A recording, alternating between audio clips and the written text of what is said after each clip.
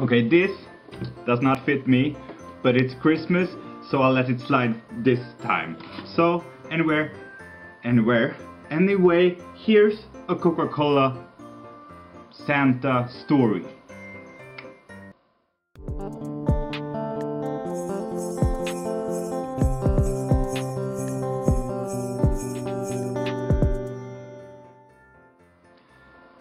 As everyone knows, or well, as everyone associates Santa with, what makes no sense. As everyone knows, Santa is highly associated with Coca-Cola.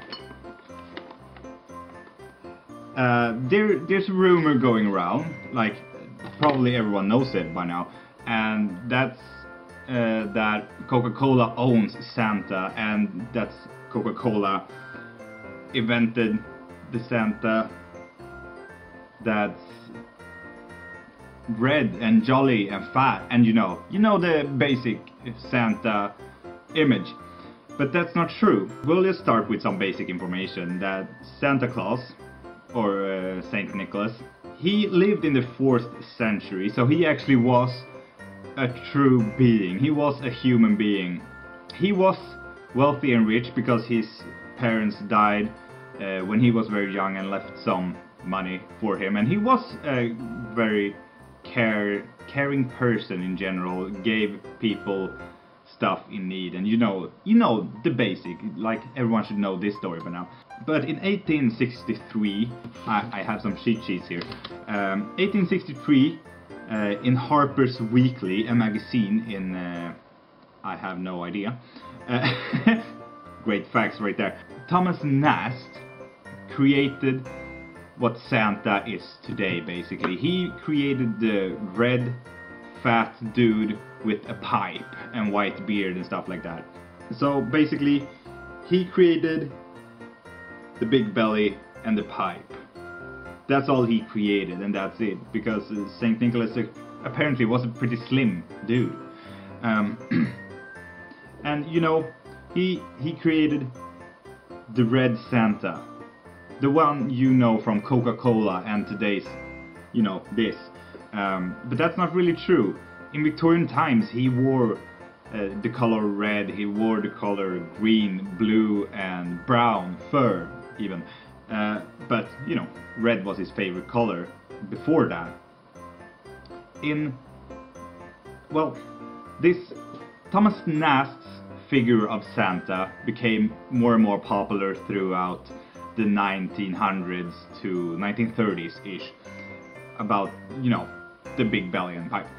After that, not really after that, during that, 1920s, Coke adapted the Santa figure to their commercial. That's the first time they used him in a commercial. After that, in 1931, a person, I don't know if it's a girl or a man or any other genders that is today, a person named Haddon Sundblom, I don't know, Haddon something anyway, Haddon Sundblom, let's say that. He created what the classic Santa is for us today, for Coca-Cola. The red jolly dude and a Coca-Cola in his head instead of a pipe. And that became the classic.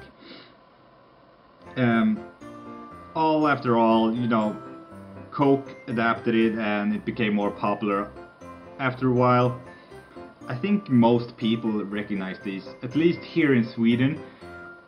Like, that's the Christmas commercial when, the Coca-Cola trucks come along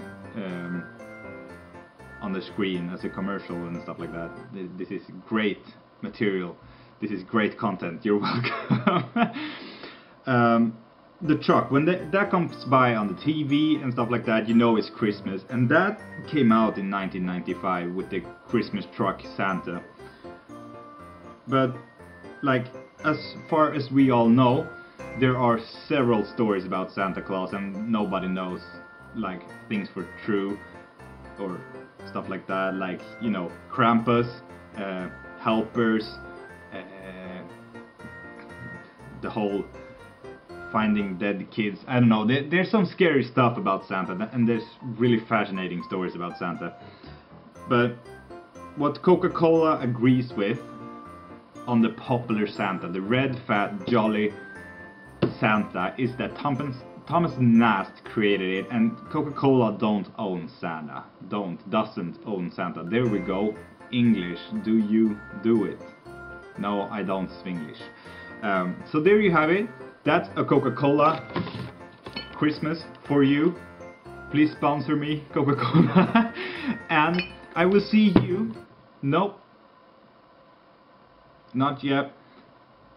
Don't forget to like, comment, or hit that subscribe button, and we'll see what this dude makes next. And I will see you. Bye!